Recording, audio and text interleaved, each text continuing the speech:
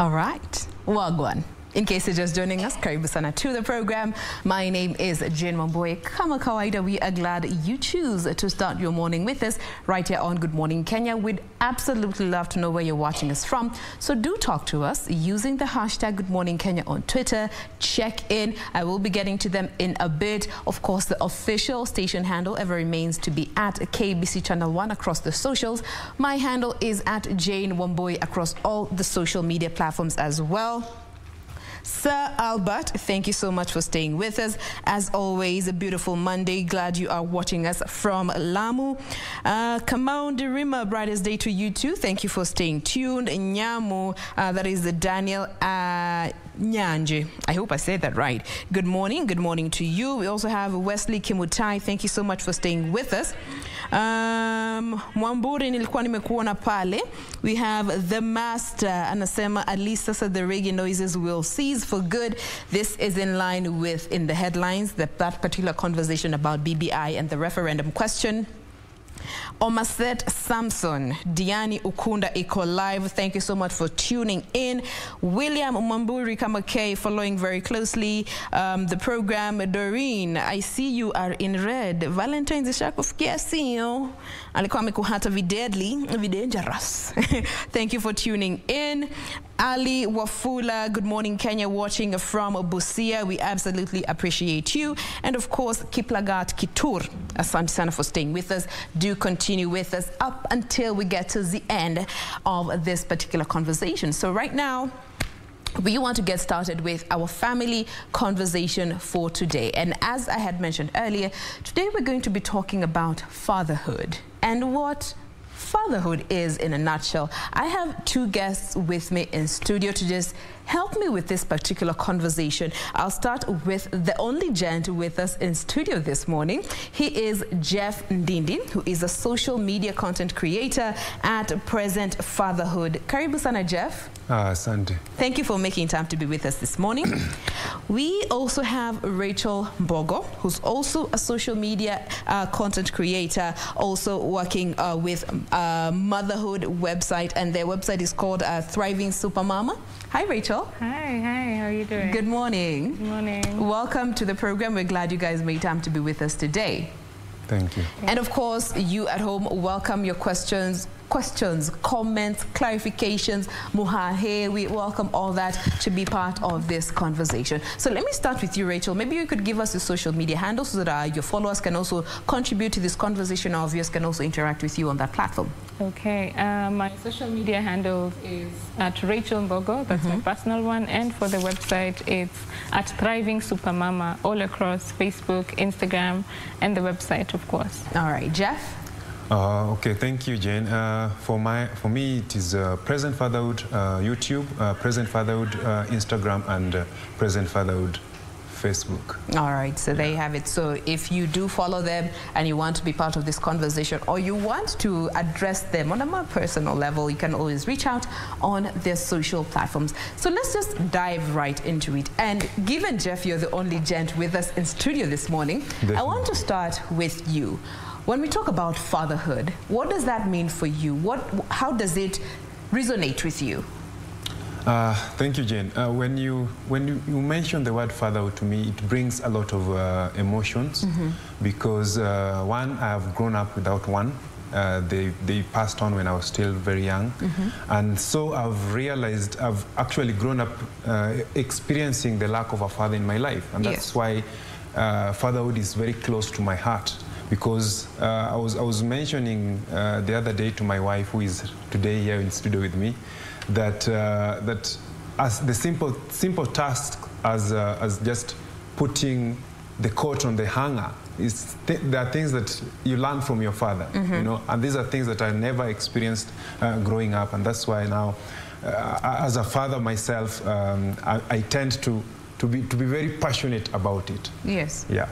Now, let me come to you, Rachel. You know, when we talk about fatherhood, there's always this notion that girls are so close with their fathers and daughters, and our sons are closer with their mothers. But for you as a woman, what does fatherhood mean for you before you get to you as a parent? Okay, so unlike Jeff, I have grown up with a present dad, and I'm happy that he has been really present. Most of us are the daughters, and for sure, I have really experienced the bond between daughter and dad, and a present dad. So for sure, fatherhood for me has meant that presence, that consistent closeness from a man figure, and actually it has created, or rather it did, as I was growing up watching my dad, it created an idea of what kind of man would I like, what kind of traits would I like to borrow in the case that I get married. And I think for sure I did use his checklist to make my choice. You had a reference point. For sure. Now, let me come back to you, Jeff. You know, you have been open about the fact that, you know, you lost your father at a young age and did not get to grow up with that. Do you think that has a direct relationship with how you are as a father? Well, I think fatherhood is not something that can be taught in school, unfortunately. This is something that you learn by seeing, by observing somebody being a father. And that's why if you had a bad father, the chances of you becoming a bad father are very high. And me growing, it is even worse when you grow up without one. And me growing up without one, it made me be intentional about wanting to be a good father. And that meant me going to read thoroughly, researching about fatherhood, identifying male figures in the community who I will want to emulate, and therefore be intentional in researching their life. How are they living? So that I can emulate and be the type of father that they are. Okay, now we've had this conversation, and it's something that has been there for so long, where we're having single parent households, and in most cases you find that the single parent in most of these households are mothers, and yet the fathers to these children are not deceased. Some are just, you know, absent. Now it has been termed as a crisis. You know, absentee fathers have been termed as a crisis. And let me come to you, Rachel. Looking at this issue as fathers who are alive but they are absent in their kids, from a very personal point of things, from your interaction with your partner and your experience with your father growing up, what do you think could be contributing to this crisis that we are seeing of absent fathers in, and especially the younger generation? Yeah, well, agreeably, it is a huge crisis, and well, I think when you come to look at it as what are the reasons or what are the contributing factors really that lead to absentee fatherhood, one, it could be just from the basis of the boy child and how they are brought up, because fatherhood, and present fatherhood rather, is an issue of taking responsibility. It is a primal decision that somebody has to make that is deeply rooted in decision making and taking responsibility. So based on how you grew up, however you were able to be taught into making choices that, or rather making decisions of saying yes or taking responsibility for your actions, then therefore you're more likely to become a present father when you become one, regardless of whether you were brought up in a single home or however your circumstances were, or when you find yourself in a mix-up situation that maybe your girlfriend has got pregnant and you need to own up to that. But if you decide to not, because it's a choice, okay? If you decide to not, one of the key reasons is people fear, I think, a lot. They fear the pressure of men is on their finances. Like, how am I as a man? That's what I think. I'm not a man, but that's what I think. Of course, most men, when you look at the spectrum of what they think the women contribute, they may think that this woman is stressing me and therefore I do not need to be a present dad, really. Okay. Right? Now, you've mentioned some things that I want us to address individually, and I want to come back to you, Jeff, with the first thing that you started with, and this is the role of upbringing in some of these fathers who are absent in their children's life. And looking at you, Jeff, you have just mentioned that your father wasn't there when you are growing, and it may in turn made you want to be intentional with your presence in your children's life. The role of upbringing when it comes to the question of fatherhood, does it have that direct link to other fathers consequently being absent to their children because their fathers were not there? That is a definite yes, because you can't experience what you haven't experienced. Okay, so if your father was not present in your life and you thus were not intentional about wanting to be present, then there are high chances that when you are faced with that when that time comes for you to be a dad, yes, you're most likely to take off and just be scared, you know. And the reasons for being scared are so many, and one of them, she mentioned that people worry about finances, especially. Yeah. And the second thing that people worry about most is commitment. People are like, maybe it was what they call a one-night stand, and they're like, I don't think this woman is the one for me, which I find to be really, really off, because for you to be able to engage in a sexual relationship with a woman, it means that there was a connection. Even if it was a one-night stand, there was something that, because for me, I'm speaking for myself, I can't just go in that kind of engagement with somebody that I'm not connected with. And yes, if you are connected, then you should be able to commit to that person. Yeah. Okay. Now, most people call it baby mama drama. Yeah. And that is also something that I found to be a reason as to why. There was a survey that I was going over, and it was one of the reasons as to why some men choose to stay away from their children. Baby mama drama. And let me come to you, Rachel. To what extent do you think such has to absentee fathers that we are seeing today, the children's mother actually contribute to this whole conversation of absent fathers? Yeah, well, for sure, I'm a woman, so definitely I know the drama that somebody can cause. And that I have also caused drama to my husband anyway. Yeah. So I think it's really a factor.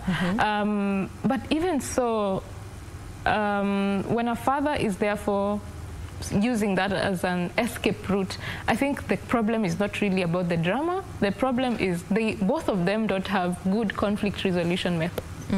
Right. So maybe the lady could be dramatic, but you know, I don't really know how dramatic could it really be.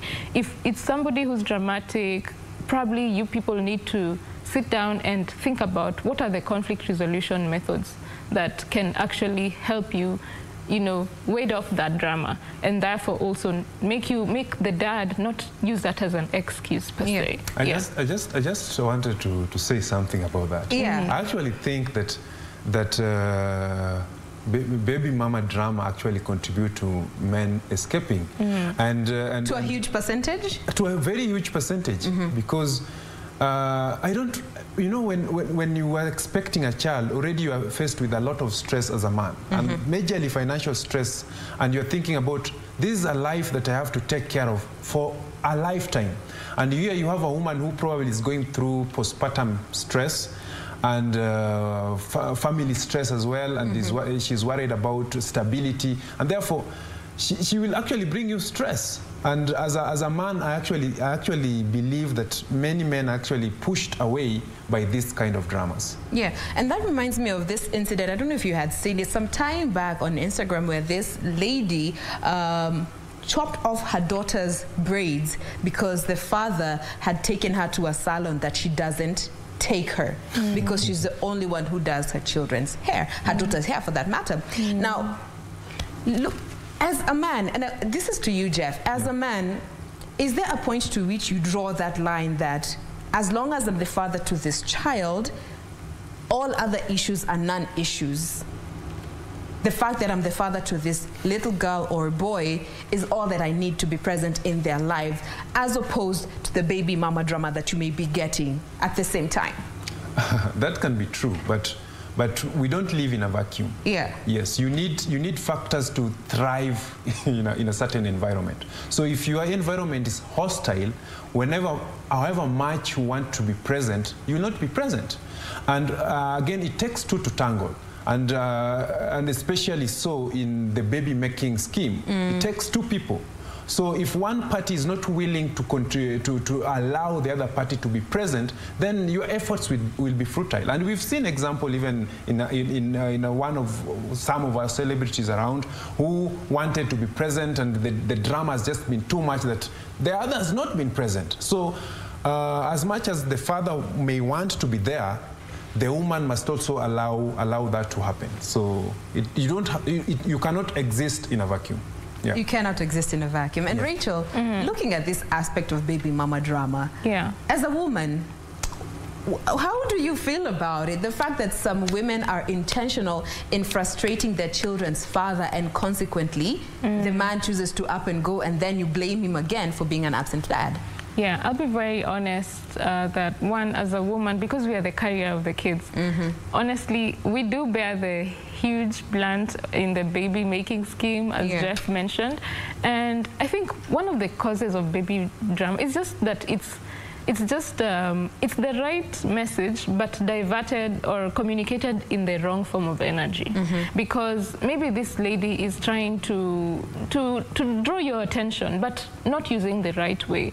You know, maybe they're trying to communicate that you need to help in the financial aspect, or become emotionally sensitive with the lady, because I think women do respond positively when they are watered well. Yes. Okay, so baby drama doesn't necessarily come from the blues.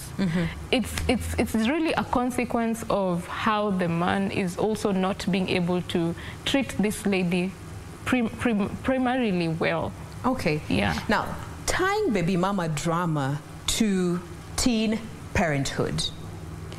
For those who have been in that situation where you got pregnant young, both the lady and the gent, and consequently you are both not mature enough to some extent, you know, mtoto kulea mtoto, and you find that that stresses the relationship. And again, your question, maybe she wasn't the right person for me, but choices have consequences, so you should be very careful about that. You know, don't be a victim of circumstances. Let me come to you, Jeff. Also, the fact that some people get pregnant young, and in the long run, they come to discover that, hey, mimi watoto apana. Do you think this also has a huge role to absent fathers? Because we're living in a time where people are actively saying, me, I don't want kids. They get to the age of 25, 30, and they're like, oh, no, me, I don't want kids. But they come to realize that when they already have a kid. Do you think that has a role to play in this state of absentee fathers? Oh, I think you should have realized that you didn't want to be a father right from the beginning. Like, for example, myself, I knew I wanted to be a dad from age 12. I already knew the kind of dad I wanted to be, and I already knew what I had to do to be that kind of father. Yes. So, and of course, I want to give them cut them some slack, because people mature differently. Maybe I matured earlier. But if for those who probably got the kid when they were so young and they didn't know what life is all about, and then they reach to a point where now, I've known who I am, and now I don't want to be a father. I think I have a problem with people. First, I think I have a problem with people who don't want to have kids. Well, that's a personal preference. I know. It's a controversial statement, which, but it's a personal choice. But because generally we are built with that innate nature to want to procreate and to want to extend our lineage and our name and all those stuff. So it's still hard for me to understand that there's somebody who will not want that. But again, God calls us for different purposes in life, and maybe your purpose will be to just be single, and in that way you'll be able to fulfill that purpose. Even I think for those who are Christians, the Bible says so, that it gives that choice for either to be single or to be married. So if you got that child, I know that also happened for a reason. And you can't get to a point where you decide that now I don't want to have kids, and therefore you push away the kid that you already had and that responsibility. I think you should take up that responsibility and, of course, continue henceforth by that decision of not having more. Okay. Rachel, your thoughts on the same? When you become parents as teenagers, and along the years you come to discover parenting is not for me, and consequently you use that as a reason to abscond on your kids, and mostly as a father figure. I think that decision is mostly contributed to because of the circumstances that you were in. When you were younger, most likely the circumstances around you, you faced hardship, a level of hardship, and it was a rough season. I mean, and so now when you're older and you can now even make a choice to want to procreate again, you feel like the memory that you have of being a dad or being a mother, for example, it was a rough season. So you most likely will not want to go back. And that is most likely the contributing factor around why most people would not want to be fathers, or because it's like a traumatic experience, and you probably don't want to recreate that again, for sure. But is that reason enough to abscond your responsibilities to the child that is already there? Absolutely not. I mean, regardless of whether you got your child when you're younger or when you're older, it is yours. The thing is, it is yours. Probably just it's not a good excuse, but you're supposed to actually know that it is your responsibility. It just comes down to the responsibility. Something that I want to add on that is that once you decide that you're going to be there in that life, you'd rather be fully in the life of that kid and play the role that you're supposed to play, rather than be there and you're bitter, because we have such people who decide to be there, but their presence is not doing any good to the child. And complaining all through. Exactly. All right, guys, we're talking about parenting, and more specifically intentional fatherhood, being present in your child's life as a man, being the father figure, being the man role model for your child, and of course addressing this whole situation, this crisis of absentee fathers that we are seeing, and especially with this millennial age. Do stay with us. We want to take a very quick break, but we'll be right back to continue with this discussion.